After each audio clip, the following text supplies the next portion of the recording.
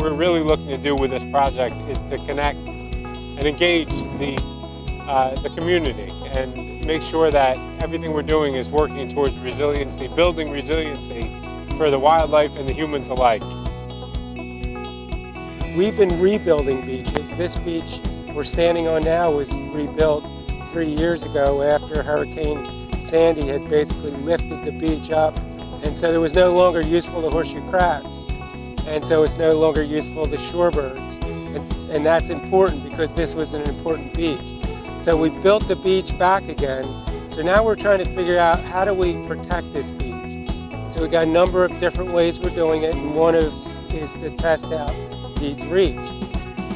So we used the whelk shell in small bags and then laid the bags out on the seafloor in a pattern so that there were 3 bags across at the bottom, then 2 bags, and then 1 bag, so that the reef came up in a sort of pyramid on all sides. Now that was intentional because we want horseshoe crabs to be able to get over the reef if they choose to do so. We don't know if they're doing that. But then we spaced those reefs 5 feet apart, and we built them in a herringbone pattern. So if you look at the reefs, you can see that we're going this way and then that way and this way. And the idea there is that the crabs can come in and then the crabs can come back out again through those 5-foot openings.